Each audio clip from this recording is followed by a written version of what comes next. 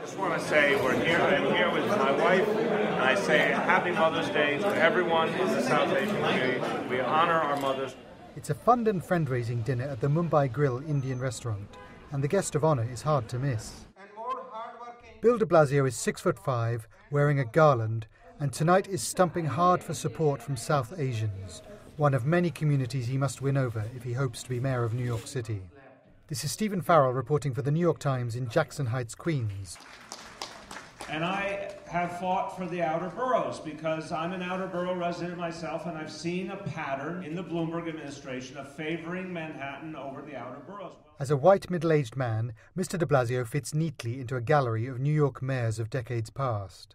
But a rival Bill, Thompson, is vying to be only the second black mayor after David Dinkins. And the City Council Speaker Christine Quinn beat Mr. de Blasio in their last head-to-head contest, a fact that his rivals don't let him forget. You know, the only difference between Speaker Quinn and Bill de Blasio is Speaker Quinn's been more successful. They made the same promises to the same people. She got elected Speaker and Bill's never gotten over it. Ouch. That got the live blogger's attention. I want to tell you a little bit about Bill de Blasio. In need of minority votes and facing a strong woman opponent, it is no accident that Mr. de Blasio's African-American wife, Shirlene McRae, his son Dante and daughter Chiara have featured prominently in his campaign. I present my husband and New York's next mayor, Bill de Blasio!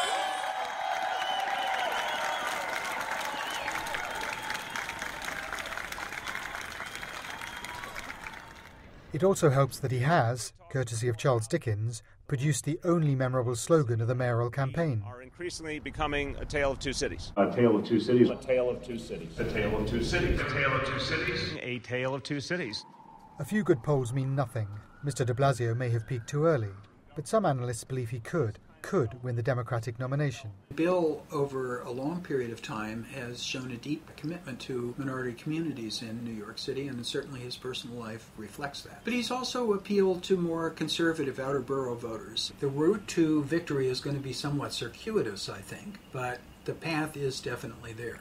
Circuitously, the months of campaigning have taken him north to Washington Heights, this time wooing the Dominican community. Me llamo Bill de Blasio, soy el defensor del pueblo de la ciudad de New York. North again to the Bronx, south to Williamsburg with an affordable housing plan, and further south in Brooklyn, this time protesting plans to close Long Island College Hospital and getting himself arrested doing so. Some derided this as a stunt, but it got attention and did no harm winning him a Nurses Association endorsement. One telling moment on the campaign was in Harlem, during a debate on how to help less affluent New Yorkers. A 22-year-old Guatemalan-born car wash worker cut to the heart of what everyone was actually there for. Buenas tardes, mi nombre es Héctor, soy carguachero, si gano 150 la hora y supuestamente ganamos propina, pero nada más nos están dando $3 de propina. Y otra pregunta más, quiero hacer cómo lo van a apoyar a los carguacheros. Primero un mensaje a nuestro hermano Héctor Gómez, lo digo hasta la victoria. As he headed home to Jamaica, Queens, we asked Mr. Gomez which of the candidates' answers impressed him.